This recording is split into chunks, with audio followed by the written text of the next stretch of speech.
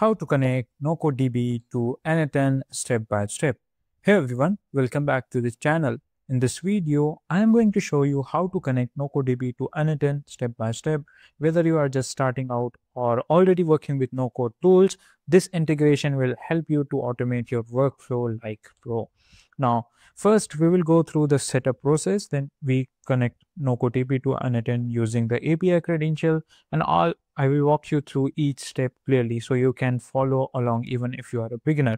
Now, once it is connected, you will be able to do some really powerful things like automatically update or create rows in your NocoDB tables. So let's get started. Before we begin, uh, here's what you will need. First, an active NocoDB account. I am assuming you have created already an account, so I will not demonstrate that. It is very easy. If you haven't created account, just click on this accept and create an account using your Google credentials.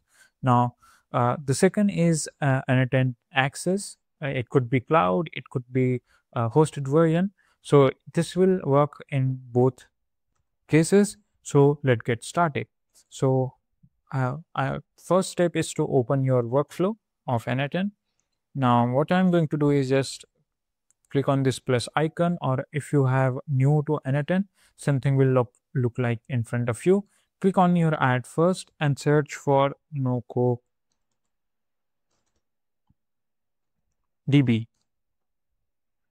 Now here you have to choose triggered or action. First I will choose triggered, or you can choose action as well. So let's click on this first, or let's create a action as well, so you get the both ideas. So Noco. So as you can see here, I have already created 2 to 3 credentials. So if you haven't created, something will look like this. Just simply click on this create new button. You will get 2 options, user tokens or API tokens. So what you have to do is select API tokens, and what we need is API token and host. So where you will get that, go to your account. As you can see here, this is my NocoDB account and this is the dashboard. So let's refresh this. So something will look like this after creating your account. So in the left side in the bottom, you will get to see there is an option of your profile. Just click on that and click on this account setting. In the account setting in the left side, you will get API tokens. Now I have already created an API tokens. Now what I'm going to do, if you haven't created this, add a new token to that and give a name. n8n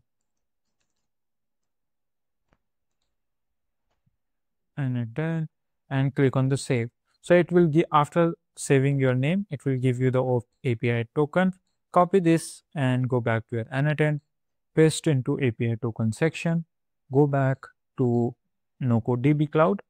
Now what you have to do is, for host, you have to have this link. Okay, this link. So I'm using cloud version of NocoDB. So I will just copy this and paste into here. Now let's check if it is okay. We have successfully connected with NocoDB. Now just close this. Now let's do some demonstration. So after that, after choosing credential, you have to choose a resource. So I'm going to go with the raw. Now what you have to do is you have to choose the operation. It can be anything. You can say create a raw or delete the raw, get a raw or get many raws, update or raw. You can do a lot of things. So I will do create. And now over here, you have to choose your workspace. Right now I have 2 workspaces. If you see, let me take this back. Now, as you can see, I have 2 workspaces, which is untitled workspace, and this is Jane Noah second one. Now I will choose untitled workspace. Now after that, you have to search for base name or ID. Now over here, you can choose getting started. After that, you have to choose the table name or ID. So we have 3 table. if you go, and we have 3 tables as you can see here. So choose one, simple view. This is, and let's execute that. Okay, these are the fields, you can do that.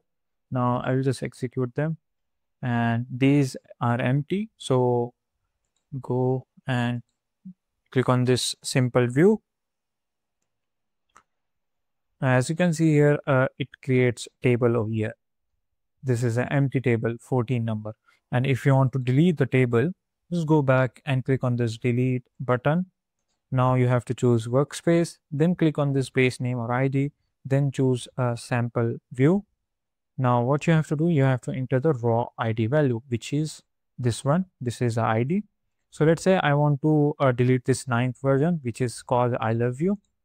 Just put 9 and execute this step.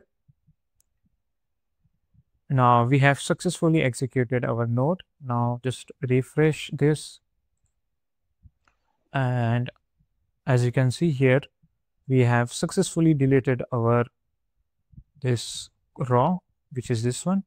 Crazy what I love can do.